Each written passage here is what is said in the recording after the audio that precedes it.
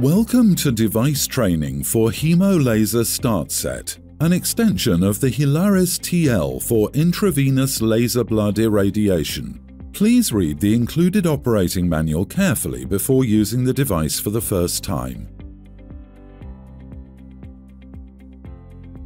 The scope of delivery for the Haemo-Laser Start Set includes the following: 1 user manual, 1 coupling adapter, which is later screwed to the laser, 1 patient adapter with long optical fiber,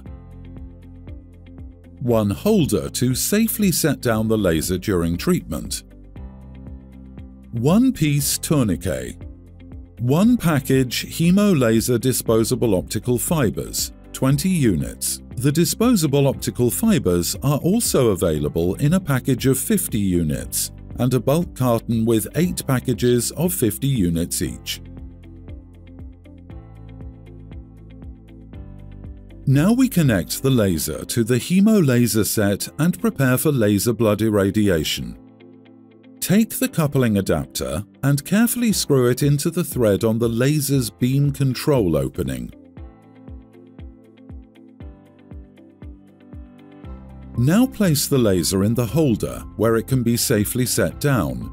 This keeps it from accidentally rolling away on the table or falling to the floor, which could seriously damage the laser. Next, we connect the patient adapter to the laser device. Remove the black cover cap from the anterior end of the fiber.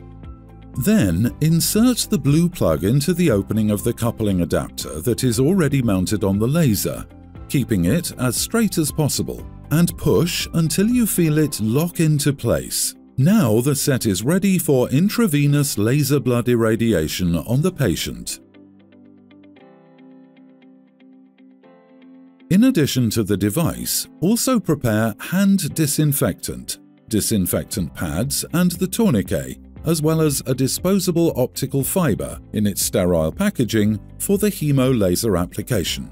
A strip of adhesive tape is needed to secure the disposable optical fiber after insertion on the patient. Next, prepare the patient, ideally lying on the treatment table, and expose the arm where you want to introduce the cannula into the forearm vein. Take the tourniquet and tighten it on the patient's upper arm. Carefully disinfect your hands prior to contact with the patient and sterile components. Thoroughly disinfect the puncture site with a disinfectant pad.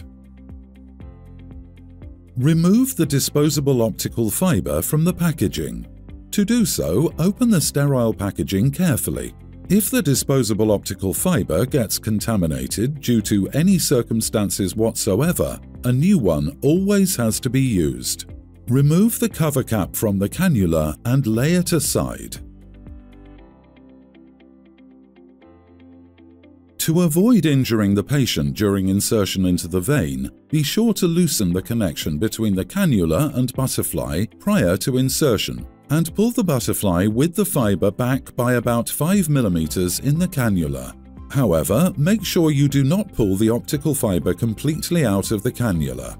After pulling the butterfly with the optical fiber back slightly, insert the cannula into the forearm vein at an angle, as flat as possible.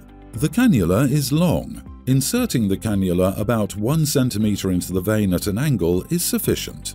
When the green plastic part of the cannula fills with blood, fully reconnect the cannula and the butterfly. In some cases, no blood collects in the indicator. To prevent the cannula from moving, sliding, or even being pulled out during therapy, attach it to the patient's forearm with 2 pieces of adhesive tape. Open the tourniquet on the patient's forearm and remove it.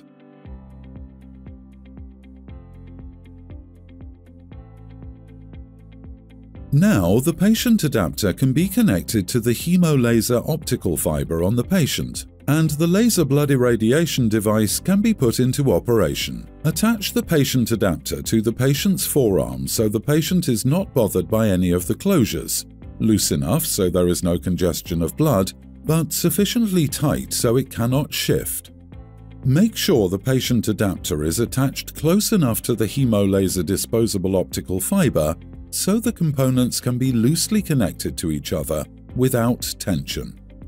Now, take the plug of the disposable optical fiber and insert it into the opening provided on the patient adapter until a click is heard. The system is now ready for laser blood irradiation. Start the laser with the timer setting of 30 minutes.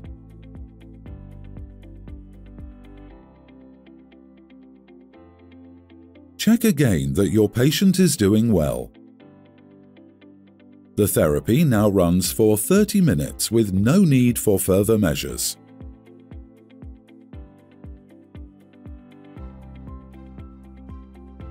Disinfectant, a sharps container, a swab, plaster and scissors should be ready at the end of Haemo-Laser therapy. When the timer runs out, the laser turns off automatically and a triple signal tone is emitted. Turn the key to the off position and remove it when the therapy has been completed. Now take the scissors from the table and cut the fiber of the disposable optical fiber. Reusing it is prohibited. Loosen the tie strap on the patient adapter and remove it from the patient's forearm. Safely set it aside. Carefully disinfect your hands prior to contact with the puncture site on the patient. Now, carefully remove the adhesive tape without moving or pulling out the cannula or fiber. Carefully pull the cannula out of the patient's forearm vein and promptly put pressure on the puncture site with the swab for at least 2 minutes. After removing the pressure bandage, apply a plaster to the puncture site. Check again that your patient is doing well. The patient can now be released from treatment. Now the individual components can be safely stored again in the packaging provided. Promptly dispose of the used cannula in a suitable container. Reusing the disposable optical fiber is not permitted under any circumstances, not even on the same patient. To prevent mix-ups, we therefore recommend cutting the fiber of the disposable optical fiber with scissors after the treatment. Pull the cut plug of the disposable optical fiber out of the patient adapter. It also has to be disposed of. Disconnect the connecting plug of the optical fiber on the patient adapter from the coupling adapter and replace the black cover cap. It has to be pulled out exactly straight to avoid damaging the coupling on the coupling adapter. Store the equipment safely in the packaging or in another safe place.